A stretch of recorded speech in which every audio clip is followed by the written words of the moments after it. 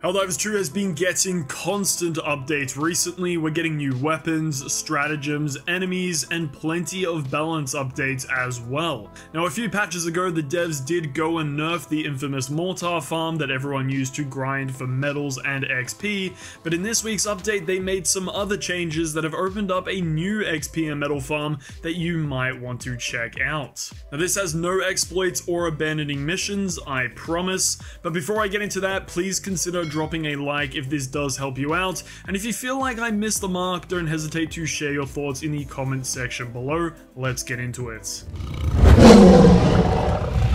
So this farm is similar to the mortar farm from back in the day, except the downside here is you can't just AFK and let the turrets do all the work. So in patch 01.1, the devs balanced eradicate missions by basically doubling the amount of kills it requires for completion. This made the eradicate automaton missions feel impossible unless you really took them seriously. But what this patch also gave us was the brand new Combat Walker exosuit. Now this thing is absolutely essential in short terminated missions like Eradication or Blitz, especially on those higher levels. So what you want to do is go and look for the missions with the hive symbol that say Eradicate Terminid Swarm, and you want to make sure that you are on the highest difficulty. Now I recommend taking the mech, both mortar turrets, and then either a 500 kg bomb or the orbital laser. Now if everyone in your party runs this, it becomes a walk in the park. I've had some people run turrets and even the Tesla tower. Both do work as long as you're careful with your placement. Now gear doesn't really matter, although if you really want to min-max, I'd recommend one or two of you to bring the Slugger shotgun, arguably the best gun in the game, perfect at killing everything medium to large except for charges and biles of course. Then you could have everyone else either bring breakers or breaker incendiaries to clear all the smaller hordes of enemies. If you don't have friends to play with, then LFG is your best friend. Discord always worked best for me, I'll leave a link to it down below. Now once you've launched into one of these missions, you want to have one or two people get their mechs as soon as possible, and then have everyone place down their mortars in the safest place possible. Now the mechs need to use their machine guns to completely mow down all the smaller enemies in the area. If those enemies do get too close, then you will die to your own mortars, which is not ideal. Now the rockets in the mechs need to be saved for charges and biles. What people have failed to realize is that March 12's patch, the one that reduced all the spawn rates of biles and charges and also nerfed charges by making their heads more vulnerable, absolutely buffed the mechs indirectly. Throughout the entire mission, you should only have to deal with like 3 to 6 bile titans, and they always come one at a time.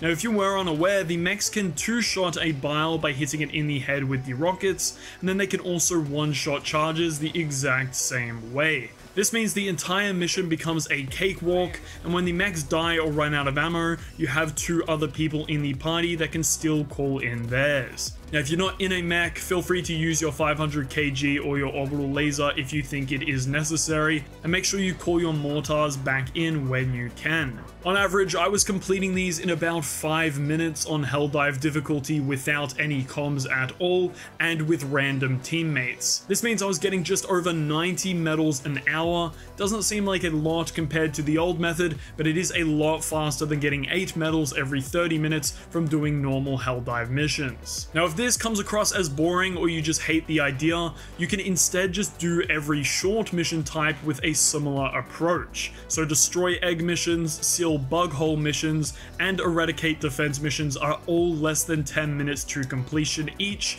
and they all have a similar approach. Sealing bug holes is extremely easy. You just want to send all 4 of you in a different direction. You can use mechs or just go on foot and drop a 500 kg bomb on top of any nest that you find and then extract. The destroy eggs is very similar. We would send 2 people to the left, 2 people to the right, and then we would all just meet at the nest in the middle before extraction.